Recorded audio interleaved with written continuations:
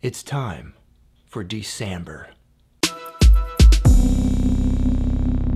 Hey fragrance family, I'm David and I'm a fragrance bro, of course your best source for everything fragrance related. Today I want to make a video on amber, and not just any video. I want to talk about what amber is, and I'm going to kick off a series of videos that I'm going to be doing, and it's on amber fragrances. Now I initially wanted to call this series DecAmber and air it in December, and I can't take credit for that name. It was Brad BP Wool that came up with that name. But since I'm getting a late start in the middle of the month here in December, I'm going to start it now, but also continue it into January. And I'm gonna review a lot of different amber fragrances. Now, I'm not huge into amber scents. I like amber as a note, but I don't really love amber fragrances where the predominant note is amber. But many people do, and ambers are kind of one of the staple genres of fragrances. If a fragrance house comes out, it's kind of just their thing that they have to do an amber scent eventually. Now, amber has a really rich history. It goes back thousands of years.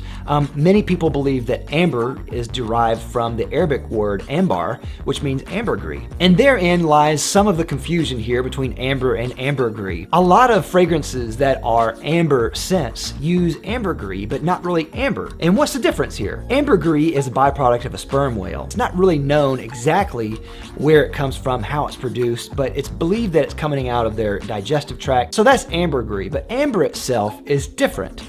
Amber is based on fossilized tree resin. Now, you may have seen this, especially in the original Jurassic Park movie. That's where I first saw amber. Apparently, sometimes amber can float on the shore like ambergris, so people thought that this was just natural ambergris. Another reason why people get confused with this is that apparently amber was meant to mimic the scent of ambergris, which it doesn't, which we'll get to in a minute. Amber has been used for jewelry. It's been used to crush up and to melt and become lacquer and oil. They use it as incense, which smells kind of like pine, and many other things. But of course, it's been used in perfumery. Now, because it's fossilized tree resin, you can crush it up and you can make a tincture with it. But really, modern amber, the smell that we associate with amber, is a mixture of labdanum and vanilla. Now, perfumers take amber and they have a really wide interpretation of what they considered amber. You can have one amber from one side, like Tom Ford's Amber Absolute, which is basically just amber, all the way to something that is kind of just vaguely amber-like, maybe like Oh Unknown by Imaginary Authors, or Eau de Beau by L'Occitane. Those are considered kind of amber-like, even though there's not really amber in there. Now, if you don't know what amber smells like, amber smells resinous. It smells rich and deep. Personally, I think it has almost like a narcotic type of smell, and I find it very sexy, especially on ladies. It's very powerful, very potent, and is usually used as a base note in a lot of fragrances. In this series, I'm going to be talking about amber scents in general and the wide scope of ambers. So I'm going to be talking about amber scents that are very labdanum heavy. I'm going to be talking about ambergris type of scents.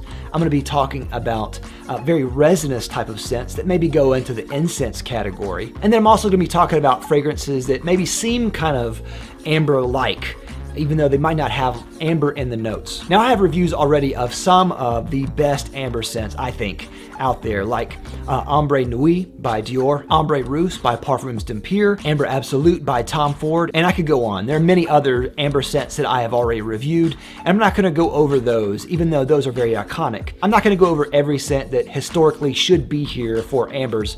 I'm just gonna go over kind of just a wide spectrum of amber fragrances. If your favorite is not in here, I apologize. And of course, if you have a favorite amber scent, let me know down in the comments and I'll try to get to that for this series. With that, I'd like to thank my sponsor, Fragrance X. Fragrance X is an online retailer that sells thousands of legitimate fragrances for a discounted price. If you're considering buying a fragrance, definitely check out Fragrance X. I'll have a link down below to them as well as a coupon. Thanks again, guys, for watching. I'll see you next time. I hope you stay tuned for Amber Month, of course, and I'll see you next time. I'm David with the Fragrance Bros. Bye.